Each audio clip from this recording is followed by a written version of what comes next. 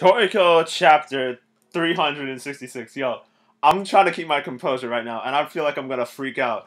But let me get into the important shit first. So after Jiro transforms, they bind him using some of the golden cookware, some golden rope, and they go into this spiel about how they are appetite monsters. And they mention something that, well, they mention two things that's very important, I feel. One, they talk about how the Nitro specifically, just like every other, you know what, I'm trying to keep my composure, so I can't really think straight. So, the Nitro are gourmet trolls. We have learned this already. But there are various races to appetite monsters. The Nitro are trolls, but there are other races such as devils, ogres, and satans. Which kind of makes sense, but is also weird at the same time. So you're telling me that appetite has races? Really? Is that racist? Do I need to call Al Sharpton? And really? Races.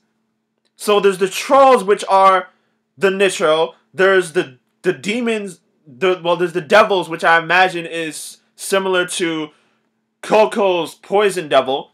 There's the Satan hair, and then there's the ogres like blue and red inside Toriko. So I'm also wondering, are there gourmet gods? Because what is the third demon that's inside Toriko? Because that's not an ogre. It's probably something else.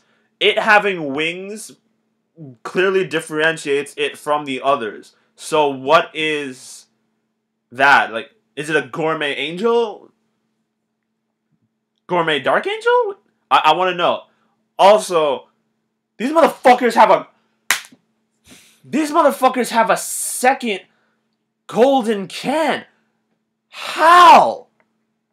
Why have a second golden can if the purpose of the golden can in the first place was to seal Neo? What? I don't understand it. It's such a weird thing, and it makes me remind me of what Gigi said, that there was a monster hidden inside, was sealed inside a can, a golden can. So is that the golden can where the monster's sealed inside of? And why would you? It's such a weird thing. It throws off the chapter so much for me. But beyond that, the fight between Jiro and the Nitro, horrible slaughter. Slaughterfest beyond compare. Yo.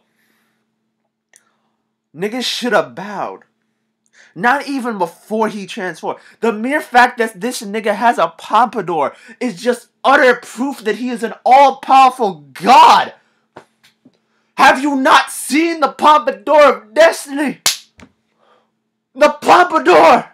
Shall I show you to JoJo's Bizarre Adventure Part 4? The pompadour is all powerful.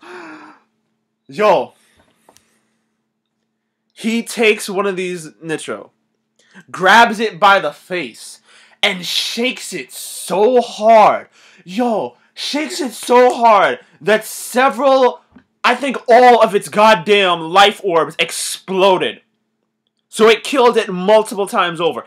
It looked like it shook the moisture out of his face. Like it's a fucking Sundrico attack. My God, that's horrifying. That's even worse than when Bambina just flicked his finger and Zebra's head spun around so many times it ripped off. That's horrifying.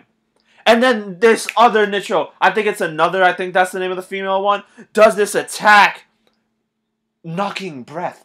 I swear to God, it looked like he knocked her and her attack in midair by breathing.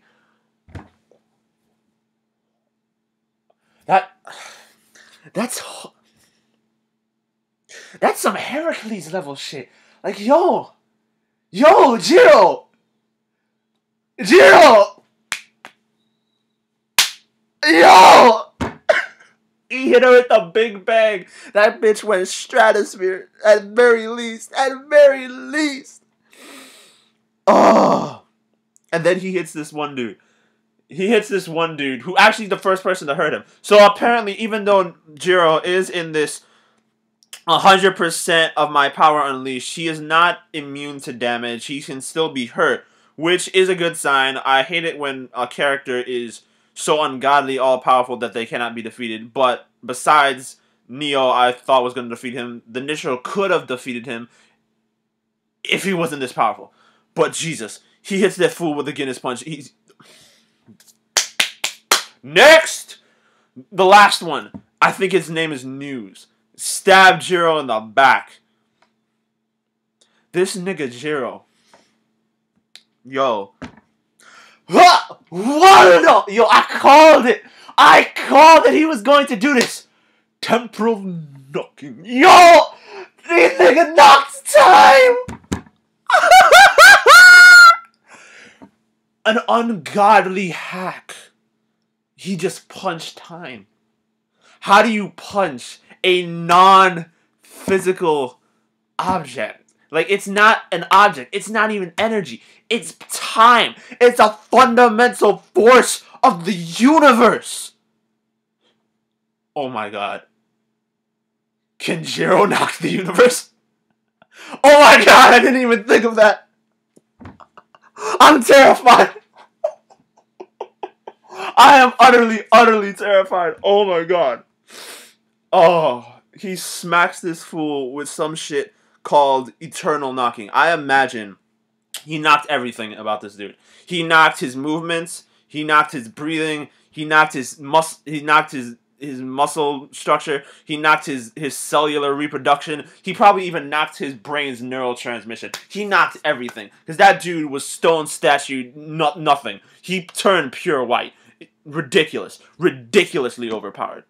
But, as he's about to take out Adam, Neo shows up. And here's what's weird about that.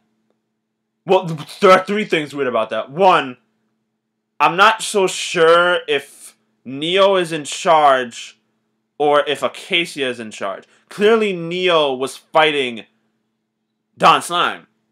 But now and again, Acacia shows up and just starts talking, starts monologuing. He's like, Sashi Burinana, Jiro. Yo. Like he's fucking Shanks. Yo. It's ridiculous. I want to know how much control. Because if you think about it, when you eat Acacia's full course, one of the things that's unlocked by eating God is the brain of the gourmet demon. So I'm wondering if when you eat God, does your body get taken over by your gourmet demon? We've already seen this happen partially with Toriko, and that was before he even ate air. He only had an air fruit, but not the Food King air. So I'm wondering if by eating God, do you give up your free will to your gourmet demon? I want to know about that. 2, this is the first time Neo has attacked someone without eating them.